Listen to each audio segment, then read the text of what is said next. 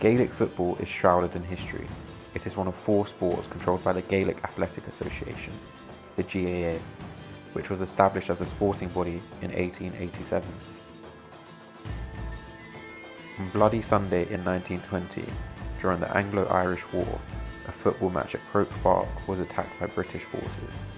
14 people were killed and 65 were injured. Among the dead was Tipperary footballer Michael Hogan. 1949, Dublin's Croke Park staged the 63rd All-Ireland Senior Football Championship. County Meath made sporting history by winning their first title. This was the same year that the Republic of Ireland Act ended the country's status as a British Dominion.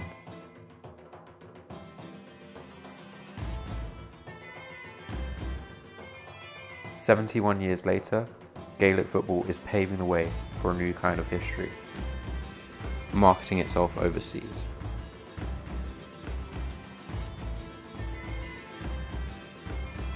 Since 1975, County London has been competing in the Connaught Championship.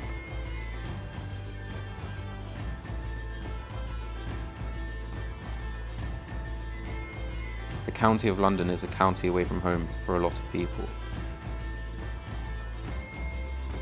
One team and one borough making the sport a success here in the UK is Fulham Irish.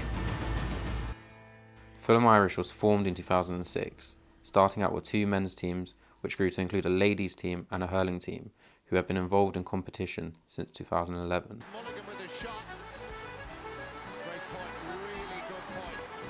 Three-time All-Ireland winner Eoin Mulligan has been Fulham Irish manager for a 2nd year running, and has been described as a perfect fit to help take Fulham Irish into success.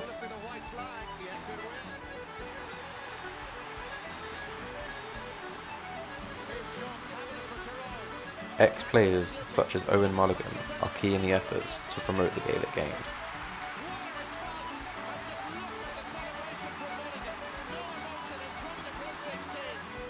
Club founder John Doyle mentioned in a statement that schools coaching in the borough dropped due to a lack of interest. However, is there more the GAA can do to produce a younger profile of players in the British capital?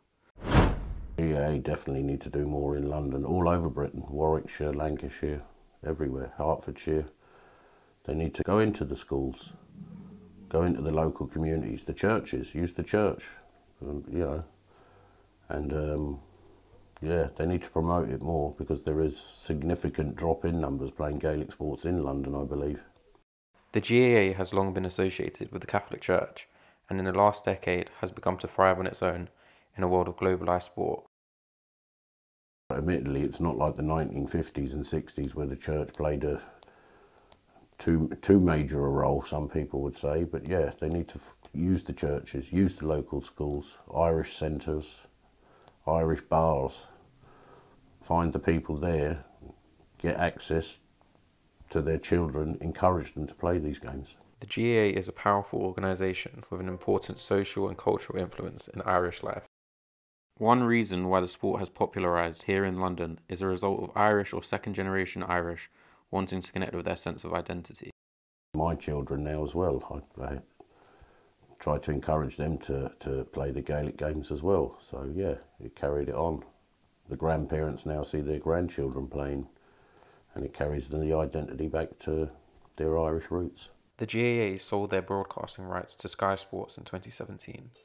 The move was made to try and grow the game in the UK market, but has it had an impact? Definitely the Sky Sports contract over here in Great Britain has helped, because it's opened the eyes to a lot more people. And yeah, but it needs a bit more promoting.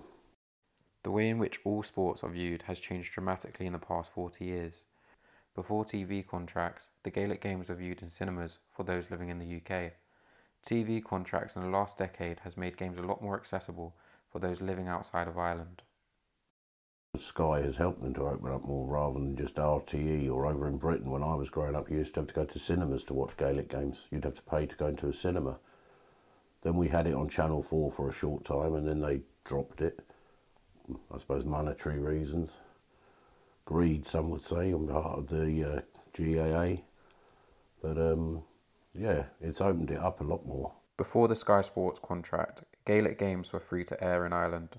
Although the GAA has been successful in promoting the Gaelic games here in the UK, the Sky TV contract has left home supporters living in Ireland feeling hard done by. A considerable number of the Irish community have been signing online petitions as a way to show their loathing towards the contract. Part of their loathing for the contract is that the money being made from the GAA is not directly being put back into the grassroots of the sport. Non-paid volunteers are at the front line for promoting the sports abroad, but lack of funds makes it harder for small clubs to promote the games. They're relying too much on volunteers. All right, it's not a professional association, but everyone knows that there is money exchanging hands, and the Sky TV money could be shared out more evenly back in Ireland. But also you could say that about America, Australia, other places. Dubai has a strong Irish expat community, so, you know, they need to promote the games more. If they want to make them more foreign, more accessible to all people, they've got to promote it harder. Overall, the GAA has been successful in its attempts to market itself here in the UK, but the backlash it has received from its own home supporters means the GAA has a social responsibility to develop its broadcast model, which both promotes the sport and keeps the home fans happy. Anglo-Irish history has been intertwined for centuries. Hopefully a new kind of history can continue to be developed between two countries through the appreciation of Gaelic football.